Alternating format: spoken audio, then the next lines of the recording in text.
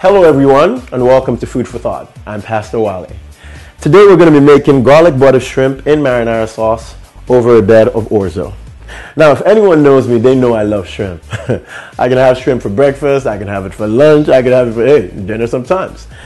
Now, some people don't like shrimp, and I wonder why. They consider shrimp to be, bottom feeders. Some people say they scrape the bottom of the ocean, and I actually heard someone say they're considered the roaches of the sea. I used to be like this shrimp. I used to feel like this shrimp once in my life. I felt like I was just getting by in life. I really felt like I was at the bottom. But then I met someone who showed me that all I needed to do was just get cleaned up a little bit. Get the dirt out, get all these things out of me that have been weighing me down, things that made me feel like I was worthless, and give me a little bit of salt, a little bit of pepper. And that's all you need. A little bit of TLC goes a long way. And let me put some love in here, put some love in here. So I don't know about you, maybe that's what you feel like in life right now. Maybe you feel, hey, I'm a shrimp. I'm scraping to the bottom of life and I'm not really doing that much with my life. But I tell you today that all you need is just a little bit of cleanup.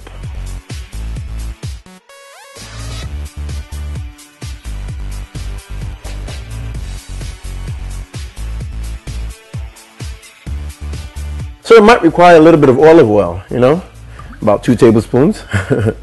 It might require butter. Get some butter in your life. Some people might have some things that they can tell you that can help you influence your life. Now let's get this melted. All right. So now a little bit of garlic.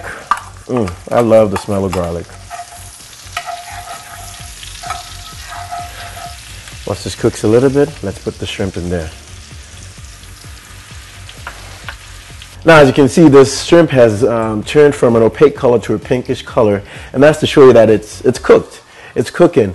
And that's what the Bible says, that if any man be in Christ, he's a new creature. All things have passed away and all things have become new. All we need to experience is a little bit of tender love and care from Christ. That's all you need. It makes a big difference. Now, the shrimp is cooked and we have our onions. The funny thing about onions is that they might make you cry sometimes. It's okay. It's part of the process. Jesus even cries sometimes. But as long as you know that it's part of it, it's just part of the change, things are happening, just keep it moving.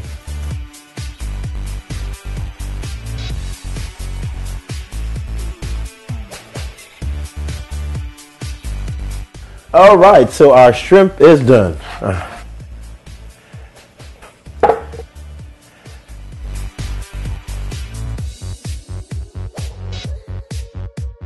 Remember, we started with the shrimp was considered the bottom feeder, the cockroach of the sea. The same shrimp has become the center of attraction. The Bible says something in Psalm 118, verse 22. It says, the same stone the builders rejected has become the chief cornerstone. I'm Pastor Wale, and this has been Food for Thought.